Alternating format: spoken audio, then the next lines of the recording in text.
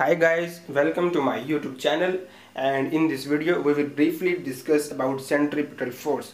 In this video, first of all, we will define about what is centripetal force and how it can be generated and how we can derive its formula.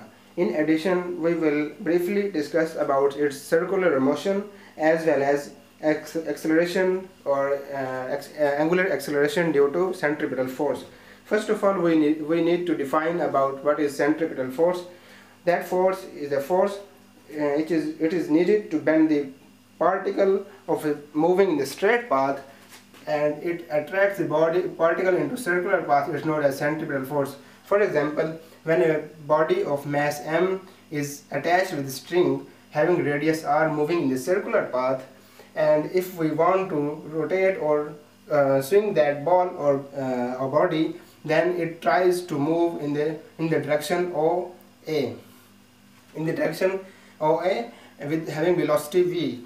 It means that this body is making a tangent point along with the perpendicular to the radius of the circle, and that force which needs to bend the ball into circular path, or it tries to force them to move in the circular path and do not and avoid its movement to this straight path, is known as centripetal force. For example, when a ball of having mass A is moving with velocity v1, after some time we check that at point B we see that this ball is in their position and having velocity v2. You can see that this velocity is also a tangent and it is also perpendicular to the radius r. It is known as v2.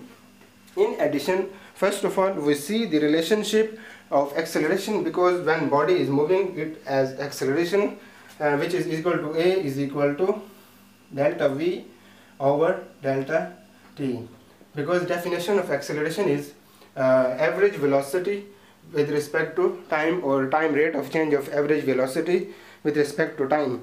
So this body while moving is covering some distance. First of all, we need to calculate what is the distance covered by that body from point A to point B.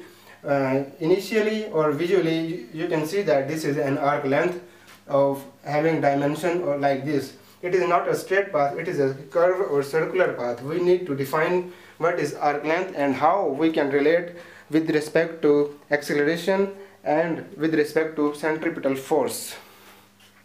So the body covers distance with respect to velocity and time. S is equal to Vt. We know this relation. So this body is moving with average velocity, and we are dealing with average time period. So S is equal to V into delta T. We can find out the value of delta T from this relation, which will be, if we replace this S and this V in the left side of the equation, S over V is equal to delta T, and we will put the value of delta T in this expression. We will find that A is equal to delta V over S over V, S over V, which will be A is equal to delta V into V over S, or we can rearrange this, then A is equal to V into delta V over S.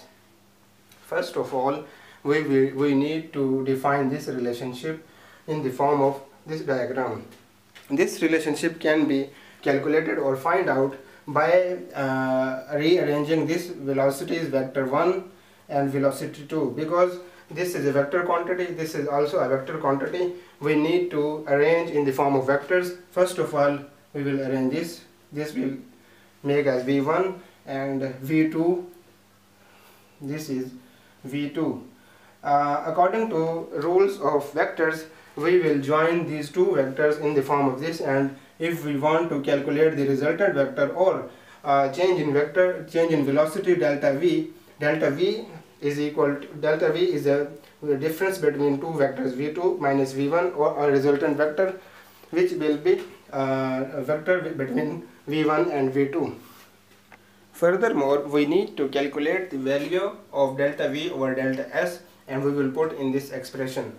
From this, diagram, we will see that when a body of mass m is moving from point A to point B, it covers a distance of AB. AB is covered a distance by a body with after some time. So in addition, we need to, first of all, we need to calculate by arranging these two vectors v1 and v2 by vector rule. So when these two vectors are velocities are arranged, then we can find the value of delta v. This is change in velocity after some time. In this expression, we will see that the ratio of delta v over average velocity is equal to distance covered by that body over radius of the circle. So in addition, you can say that when this distance is covered by a body is arc length, which is equal to distance, or s, we can replace this by using the value of s. So delta v over v is equal to s over r. First of all, our purpose is to find the value of delta v over s. From this expression, we can find the value of delta v over s. So we will replace this term by using the expression delta v over v is equal to s over r. So if we replace this term and this term in the opposite side, we will find delta v over s is equal to v over r. So we will put this expression delta v over s in this value of acceleration. So acceleration is equal to v into, from this expression we will put v over r. So if we multiply this, it will become v square over r. Acceleration.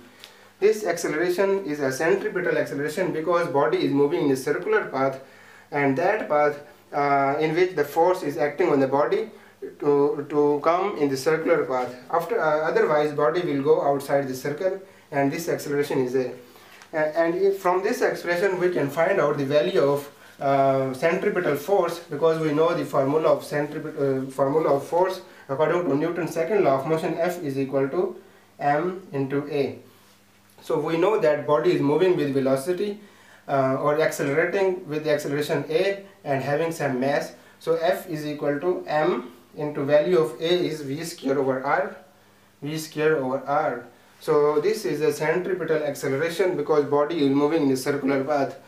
And in addition, if we know the value of circular motion, v is equal to r omega. This relationship is derived from circular motion. So if we put the value of v in this expression, we will find the value of centripetal force in the form of rotations. So first of all, we will put the value or expression of v is equal to r omega in this expression. Up till now, this force is correct solution. We can put this value of this force in the numerical, or if we have the value of mass, velocity and radius of the circle, we can find centripetal force as well.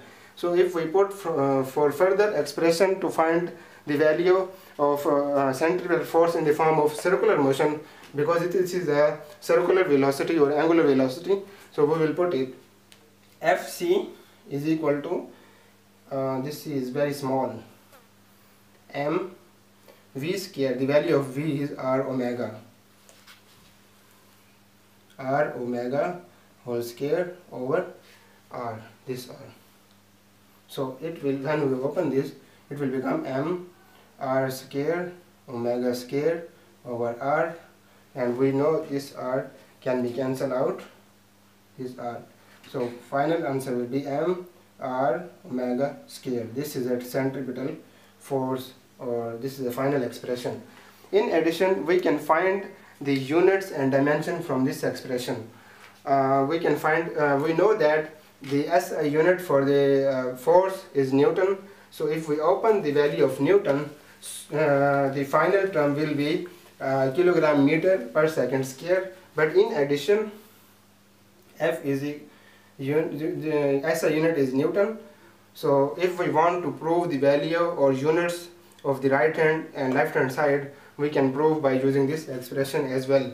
The unit of, if we open the Newton, it will be kilogram meter per second square. So the dimension of this term will be, the dimension of kilogram comes from mass, the dimension of meter comes from length, and dimension of time second comes from time t minus 2.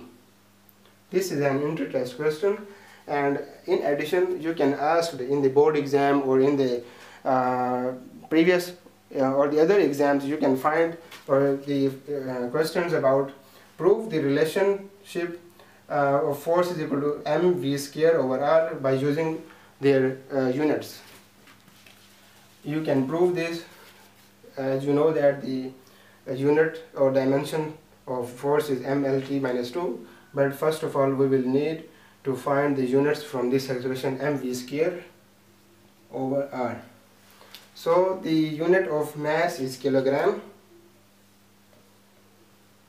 The unit of velocity is meter per second. It is square meter per second whole square over the unit of radius is in the form of distance, or its units is meter.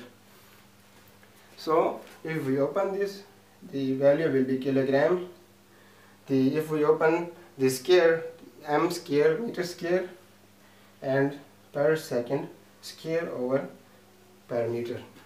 If we cancel this m with m, we can find the value or final value of units in the form of mv square over r.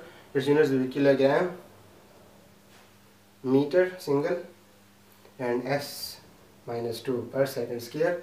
And you know that this is value of Newton, and if we calculate the dimension will be the dimension of kilogram come from mass, dimension of meter come from length, dimension of second come from time. Guys, up till now we have finished about the centripetal force. We derived this expression, as well as we discussed in detail about its angular motion or circular motion. In addition, we discussed or proved about their SI units and dimension. If you have any questions, you can contact me on my email address, or if you want to more videos, we will upload more videos related to centripetal force and circular motion. And if you like my video, you can subscribe my channel for more videos. See you soon. Bye bye.